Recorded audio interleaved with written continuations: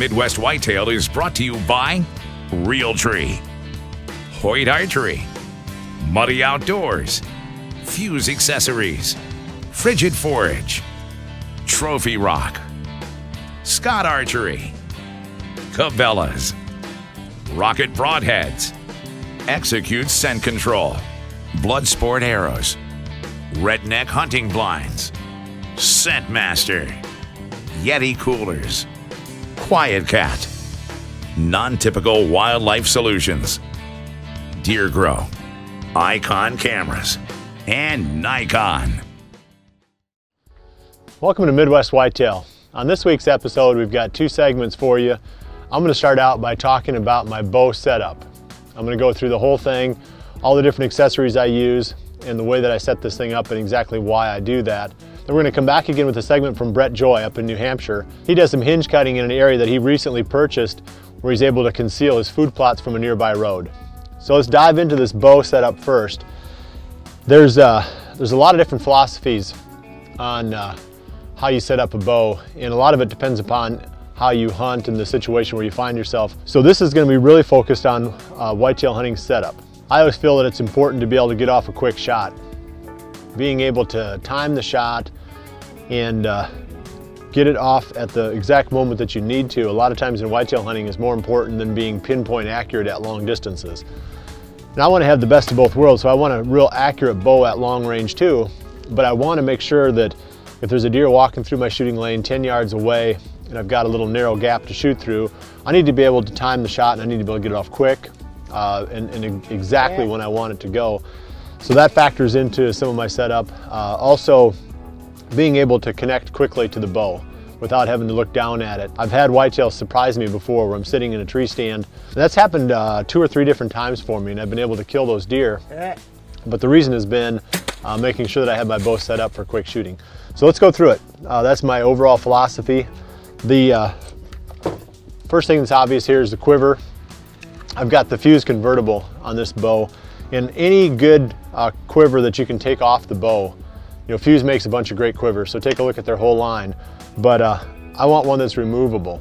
And the reason I like a removable quiver is due to the fact that if you've got this quiver hanging on your bow, it's going to change the balance of the bow. And if you've got this much surface area extra on a crosswind, it's going to want to blow the bow a little bit more than it would otherwise. So you're dealing with a balance issue and you're dealing with a stability issue with a crosswind. It's a lot easier to hold this bow level and in balance than when I've got this on the bow along with it. So it's just, like I said, it's something you get used to. If you're shooting with your quiver on all the time, make sure that you shoot with all the arrows in it all the time, because every time you take an arrow out, it does change the balance of the bow, and the bow reacts a little bit differently in your hand when the string starts to move forward. So that's that part of the setup. The sight itself, I use a 5-pin. And this is a Fuse Interceptor, and this sight has been replaced in the Fuse line by the Helix. The most important features of this bow, or of this sight, are very rugged pins. And I've had sight pins before break when I was pulling bows up into a tree stand or even just sneaking into the woods. You catch on a branch, snap off one of the fibers from the fiber optic sight, and then you're stuck. So I want one that's rugged, and this one is rugged. It protects the pins really well. It's a 5-pin sight. 5 pins is important to me because I want to be able to shoot accurately from 20 yards out to 60 yards. And the 60-yard shot is not a typical one that I'm going to take in the field, but it's one that I'll practice a lot when I'm getting ready for the hunting season, because it makes those shorter shots seem a lot easier. So if I'm shooting a lot of 60-yard shots in the yard and I've got to take a 40-yard shot on a buck that I've been hunting for 2 or 3 seasons, I feel a lot more confident than if all of my practice is on the 40-yard shot. Then that's going to feel long to me, whereas practicing at 60, that 40-yard shot's going to feel short. So that's why I have so many pins on there, and they have to be bright. This sight has very bright pins, so those are important features. One other thing I look for is a sight with a round pin guard. The round pin guard is important to me because I center the entire pin guard in my peep sight. I've got a large peep sight. It's a 1/4 inch diameter, and it's a Meta peep made by G5 Outdoors. being able to have that large peep gives me a wide field of view. Even with one eye closed, I can see deer moving into my shooting lanes. I can keep track of things a lot better that's taking place around my tree stand. And also it allows a lot more light in. So in low light situations, I still have a pretty good visibility through the large peep. The downside of a large peep is the fact that you lose precision if you're trying to center individual sight pins within the peep. So rather than center individual pins, I center the entire pin guard. The next feature of the sight I want to talk about is the bubble level. And I run into a lot of situations in a tree stand where I'm aiming down, where I notice my bow is not vertical. And it's real common when you're leaning forward, especially, that you tend to tip the bow in the direction that you're leaning. The reason that causes problem for people is as you tip your bow to one side, it tends to want to shoot in that direction. And we could go through how the gravity affects the arrow, but when the bow is straight vertical, the arrow goes up and then drops straight down. When you lay the bow over, now it goes to the side and it doesn't drop back to the left. If you're leaning it to the right, it drops straight down. So it's going to shoot to the right of the target. So it's going to miss on whichever side the bow is leaning toward. So that's one that having the bubble level can really fix that, especially in tough shot situations where you've got to lean over a branch, or you've got something maybe just a little bit awkward in the tree. That's my sight and my peep sight setup. I'm going to talk next about my nocking point. And this comes back to that topic of being able to load quickly. Most people now use a string nocking loop, and they'll use a release aid real similar to the one I've got here, which is the Scott Silverhorn, that has a single hook that you can hook onto the nocking loop and makes a nice clean release and a quick way to load with a loop. Like I said, being old school, I like being able to snap the release directly onto the string. And I've got a Scott Shark here. And this is the release that I hunt with. So basically I can hook this thing up real quick. Don't have to worry about pushing that loop out of the way when I'm trying to get in there with the hook.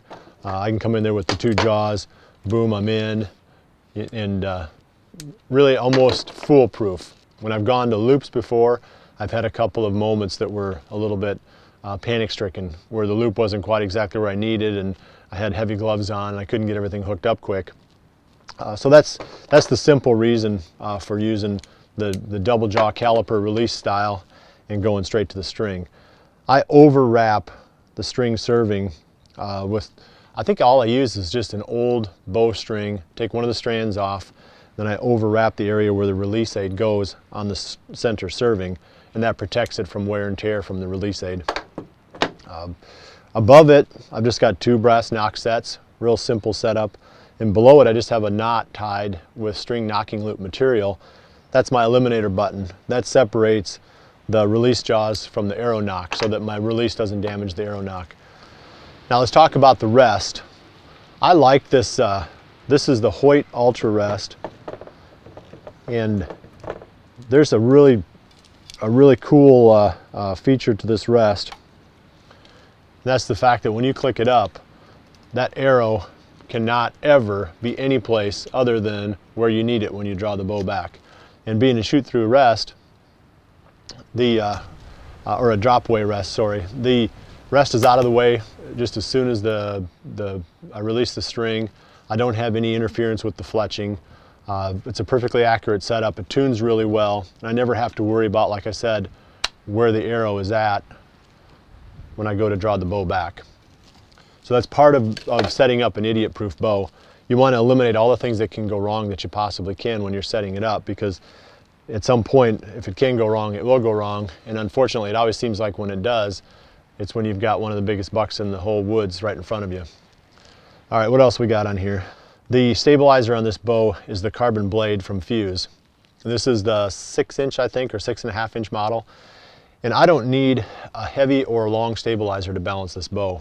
The Carbon Spider 34 balances really well without a whole lot of extra attachments on it. But what I do like about this stabilizer is it's a lot of flexibility. There's a lot of moving parts that can soak up vibration. And vibration is noise. So if you can get noise or vibration out of the bow, you can remove noise from the bow as well. It also makes for a little bit more of a pleasurable shooting experience when there's not vibration in the bow. The carbon risers are really good about sort of dampening out that vibration in the first place, so this little short stabilizer is the final step in that. Okay, let me talk about my release aid next. And like I said, this is the Scott Shark. And if you look at it, I've got it on the very shortest setting. There's 3 settings on this one. All of the Scott releases are adjustable for the length of the stem. And as I make this thing short, the intent is to contact the trigger well inside the finger from the fingertip. Most people think that they want to have the trigger at their fingertip. See, it's well inside the fingertip for me. So when I draw this back and I've got the pressure of the bowstring pulling on it, it stretches it out some, but I'm contacting it at the first knuckle of the index finger. And there's a lot less sensitivity because you have less dexterity at that joint. Now when I start squeezing on it, I can't feel when that thing is going to go. I don't feel the tension building nearly as much as I do out of my fingertip. So I can perform a surprise release a lot more easily by bringing the release stem shorter and bringing the trigger down further into my index finger. And that's my intent on every shot that I take, is to create a surprise release so I don't know when the bow is going to go off. And that's one of the easiest ways that I can make a small equipment change to help me do that. I'm shooting the Bloodsport 2 arrow, and this is a really light, very straight shaft. And I do like the Impact series or the Bloodsport 1 series with the small diameter because I know that promotes better penetration. However, they're a little bit heavier, and the biggest issue that I've ran into over the past few years has been string jumpers. I've not had a problem with enough penetration to kill the deer that I'm shooting at. My biggest problem is whether or not the deer is still going to be there when the arrow gets there. And we could go into a long discussion of string jumping, and I'm sure we will at some point again. But the bottom line is, if you have to stop a deer, or if the deer is alert at all, and you take a shot past 20 yards, here in the Midwest anyway, that deer is going to start to drop down to load its legs to run off. From hearing the sound of the shot, it's already starting to drop down by the time the arrow gets there. So I want a faster arrow. I did a whole bunch of studies on this, did all the number crunching, and I came up with the conclusion that increasing my arrow speed was a better solution to the string jumping problem than trying to make my bow quieter. So this arrow gets me down around 5.5, somewhere around 5.5 grains of finished arrow weight per pound of draw weight on my bow. So the actual bow that I'm shooting is the Carbon Spider 34. And I don't have a lot of choice because my draw length is long. I need to get the 34 with the long draw setup. But even if I didn't have a long draw length, I would still be shooting this 34-inch axle to axle length bow because I like the added stability that comes with a slightly longer bow. And we talked about the physics of stability, and the longer it is, the more inertia it's got to oppose any kind of quick movements that I might make. Like I said, they're just a little bit more forgiving when they're a little bit longer. I think I've covered everything on here. I'm sure that we can come back and hit on a few more of these topics as we get closer to the hunting season. We start talking about shooting the bow, and I'll probably talk in the next few weeks about some tips on shooting the bow and shooting it more accurately. Well, that covers my bow setup. Now we're going to join Brett Joy out in New Hampshire.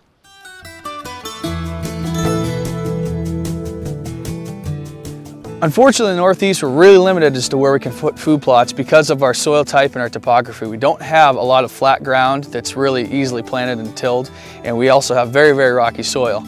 So unfortunately, this plot that we're in today is on a good area. It has good soil. It's pretty flat. It's actually going to be stumped and graded, so it's a nice tillable seed bed next month. But it's actually right along a road. And it's not a main road, it's a dirt road, maybe a class 4 road. It's not heavily traveled, but it still is not ideal for a food plot location. So one of the things you can do to make a visual barrier between a food plot and a road, or food plot and a house, or a bigger area, is to hinge cut trees. And that's what I've started to do here, as you can see. Hinge cutting is a great tool.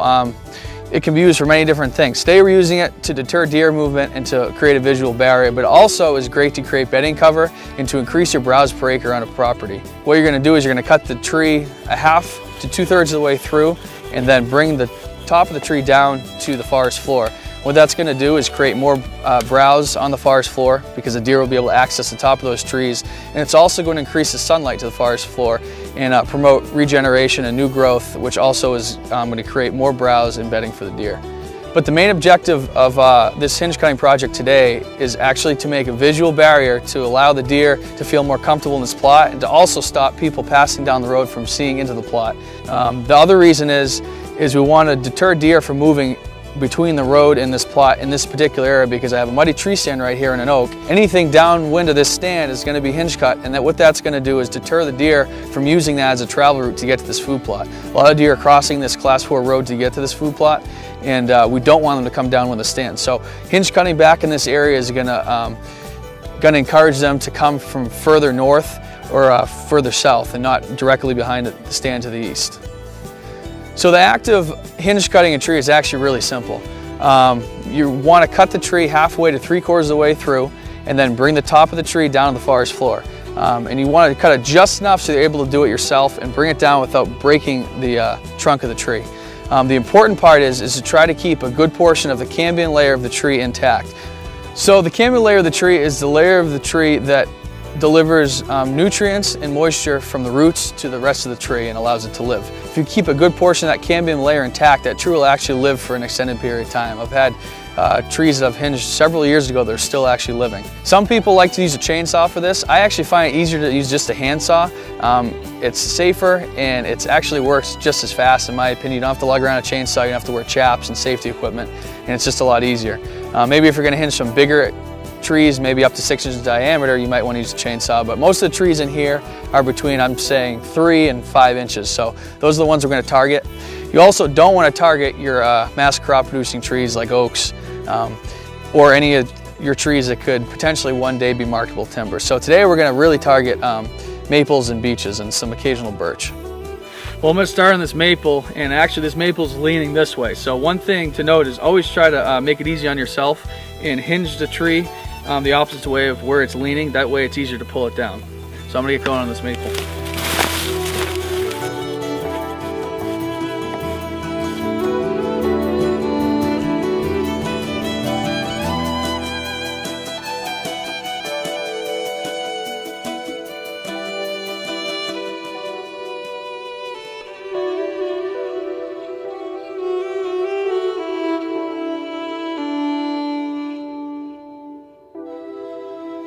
Well, we're just wrapping up here today. We just finished up the rest of our project. As you can see, we've made a great visual barrier here. We've made kind of a mess. Hinge cutting isn't pretty, but it is very effective. So we're hoping this works this fall, and we have some good hunts over this food plot. Well, that's it for this week. I appreciate you joining me, and we'll see you right back here again next week for the next episode of Midwest Whitetail. And remember to always dream big.